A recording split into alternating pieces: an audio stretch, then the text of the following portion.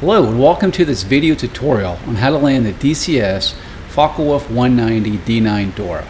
With an airspeed below 300 km per hour, I can go ahead and lower the flaps to the landing position and lower the landing gear.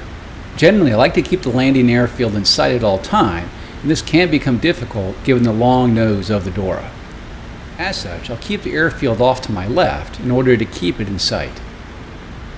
This video uses my own technique, but you may wish to use your own based on your own technique and the weight of the aircraft.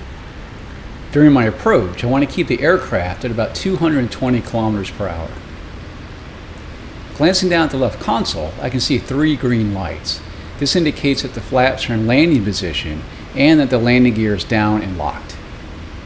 As I get closer to the airfield, I'm going to do a weave and place the airfield on the right side of the nose.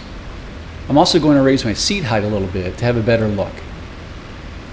I'm going to keep my vertical velocity gauge between 2.5 and 5. I now have a good look at the airfield on the right side of the nose, which places me in a good position for my final approach. I'll now turn to my final approach and place the nose shortly before the runway. I'm keeping a close eye on my airspeed to make sure that it does not fall below 200 kilometers per hour. Anything less and the nose is going to get squirrely on you. Okay, I'm lined up for final with an airspeed of about 220 kilometers per hour and a VVI of 5. Use minor stick and rudder movements to keep yourself tracking down the runway. Nearing the runway threshold, I reduce my RPM to 1,000 and compensate with rudder.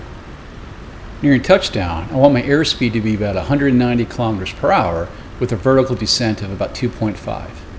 At touchdown, reduce the throttle to idle and use the rudders to keep you tracking down the runway. When your airspeed is below 100 kilometers per hour, go ahead and pull the stick back to lock the tail wheel and use the rudder pedals to keep you tracking down the runway. Not the most graceful landing in the world, but you know what they say about a landing that you can walk away from. Gradually use the wheel brakes to bring you to a halt. This concludes this tutorial, and I hope it's been of help to help you in your landings in the Dora.